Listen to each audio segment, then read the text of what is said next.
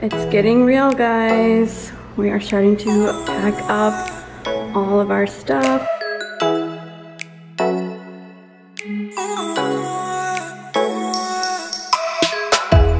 Hi guys, today is Thursday, October 21st.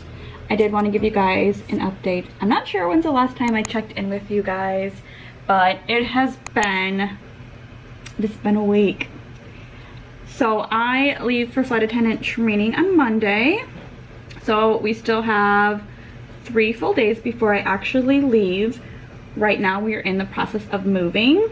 Yesterday we took a bunch of stuff over to the new apartment, mainly like all of the big items because Evan's friend helped us, which was super helpful.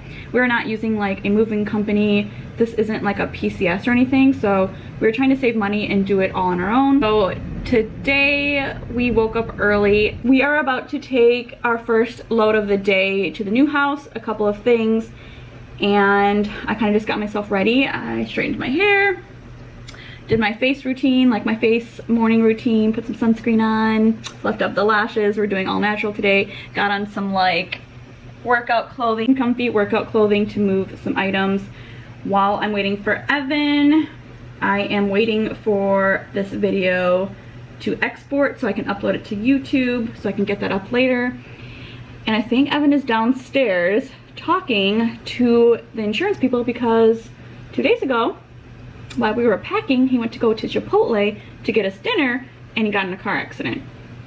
I feel like so many things have been happening to us. Like it's like over and over. It's like I'm almost numb to it at this point. Like things just keep happening. Anyways, before that he actually had a really bad day at work. So he was already having a bad day and then he called me to tell me he got in a car accident. Thankfully nobody was hurt. Evan is okay. We have some damage to the car. DC here, like I hate it. Like I don't hate DC, I hate the DC traffic. I hate the DC, like driving in DC, people are crazy. Before that, a couple months ago, Evan got his car hit by like a car, I don't even know, I think it was a car. He was inside of Aldi getting some groceries and then someone like sideswiped him. So we have like a dent on the side of our car. And then now he got in a car accident, so now the whole bumper, front end is all messed up. He took pictures of her car and it's bad. It was really, really bad. I guess he was going through a green light. He had the green, he was going, and she like turned left onto oncoming traffic and he hit her head on. She was saying that she had the green arrow too. We're not sure exactly what happened in that moment, but she was saying she had a green arrow. She was rushing to work. I'm not sure exactly what happened, but he's figuring out all the insurance stuff right now in the middle of us trying to move and me getting ready for training. Luckily, it is drivable. We can still drive it. So if we weren't able to drive it, I don't know how we'd be able to move stuff because we're literally just using the car and doing trips back and forth to move all of our stuff. Anyways, that's what we're dealing with on this lovely Thursday afternoon. And now we're probably gonna hit some DC traffic because it's 3:30. So while we're moving, we sit in traffic, but whatever, it's okay. I'm thankful. It's just me venting to you guys, you know, from a friend to a friend. Michael called me while I was on the John. Okay. Sorry, I had that. Okay, Geico is whose insurance? It is the person that I hit. They called me, they said that she was at fault, but luckily I asked firsthand if she was okay because the phone number she gave us, or gave me, wasn't valid. It was to somebody else, so it was wrong number. But luckily the person says they already talked to her, she's fine, and nobody got hurt, which is a blessing. But her insurance is gonna cover my damages, and luckily next week I'll be able to bring it to a body shop. They also have a rental available for me, and I also have Liberty Mutual's rental insurance from them. So all I have to do is cover gas with the rental, and they're covering the entire damages to our vehicle. Okay, that's good. So no matter what it is, because they didn't even inspect it yet. Well, they're gonna. I'm bringing it to the body shop that Geico does their business with, and I looked up the business. The business is pretty good. It's like a 3.5 to 4 stars, and they guarantee lifetime warranty for fixing any damages at all. So. Okay, so it's gonna cover them. So when are we gonna do that? After you drop me off for flight attendant training, or? Yes. Okay. You are not gonna be here when that gets taken care of. It's because the car's still drivable right now, which is great. Yeah. And I think we can at least use the car for pretty much all of our moves that we're doing, which is good. And then she heads off to training, and then I'll take care of the car issues while she's gone.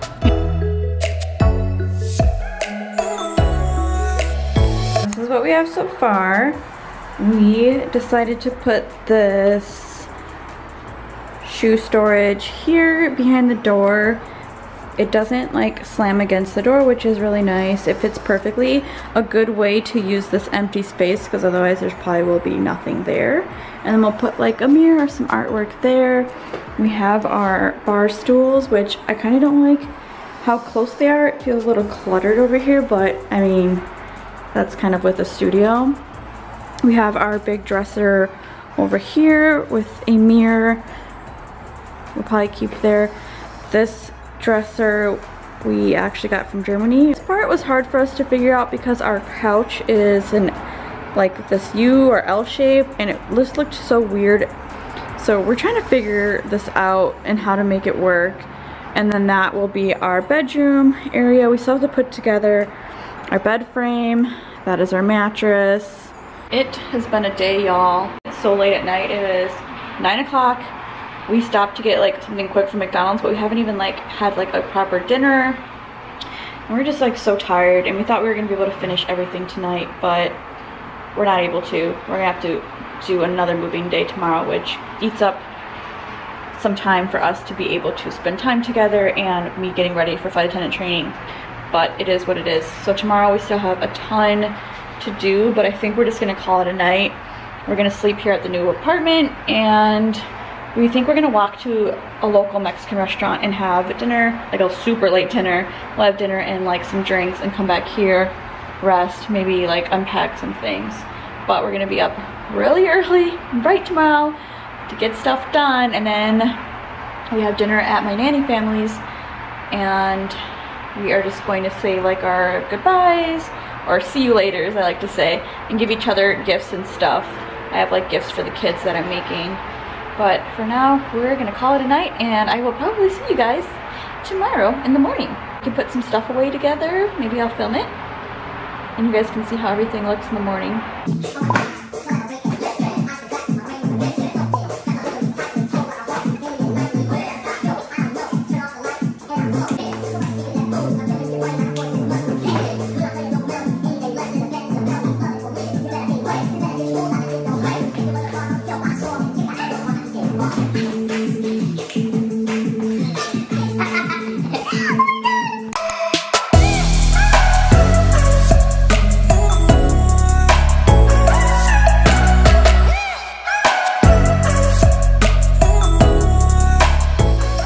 What we have been using so far to move are these clear plastic totes, which I used for my last move.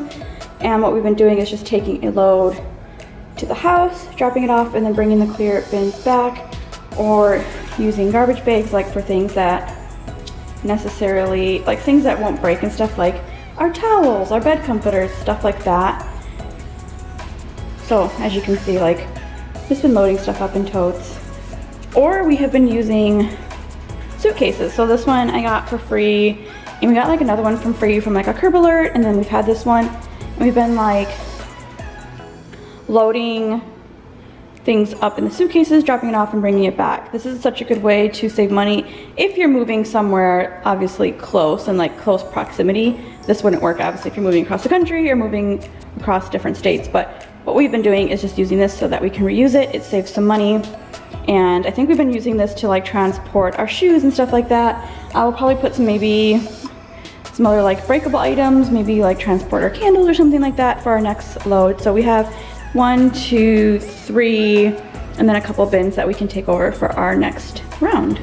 Ben just brought up more kitchen stuff, and you guys see how big our last kitchen was, and this kitchen literally only has a couple of cabinets, so we'll probably have to get rid of more stuff or try to figure out a creative way to create more storage. We might actually use this little dresser as more storage for like extra food and stuff. I am putting away all of our mugs, like our coffee mugs, tea mugs, and I wanted to show you guys what I did. Since we were trying to save money and not use a ton of things that will be wasteful, I used things that we already had to like separate the stuff. So I used the top of our Tupperwares to separate each glass so they wouldn't like bang. Which all we did was pretty much put this tote in the car and then Evan took it up here. So it's not like we have movers helping us that will like break anything, like we're moving ourselves. So it's not like we needed like a ton of things to move. And then, like I said, we just empty everything out and then we'll just bring these totes to the old house, pack up more stuff just so that we are not being wasteful and we are saving money and reusing the things that we already have. And then I also use like things like this, like soft material to separate glasses and like these so they're not like clanging. So that way we're kind of knocking, or what does that say? Knocking two birds with one stone. Killing two birds with one stone? Yeah, killing two birds with one stone.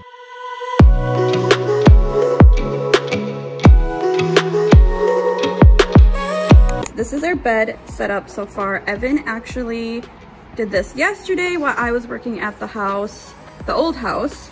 He got this up pretty fast. I love that it has the under bed storage for extra storage since we have such a small space. Sorry. So this will be our bedroom. We took our mirror from our old house and then we got some new sheets from Target that match kind of the theme. And remember this from our old house, it was above the couch. I think I'm gonna put it like right here. And then we got these from Target, some nightstands, which they were really affordable. They're only $10. And I think they really like tie in with the place, like the whites and the creams. I wanted two bed stands right there, but I don't know if we're gonna do that because it might look a little cramped here. So I might keep that little stool still and put this here. And then we'll do like a more storage type nightstand over there. I got two of these so they were matching. And I think that like all ties together. We probably won't keep that there. I'm not sure exactly. If we already have like a little one, we might not, or I might just keep one of them. I'm not sure. Let me know what you guys think in the comments below.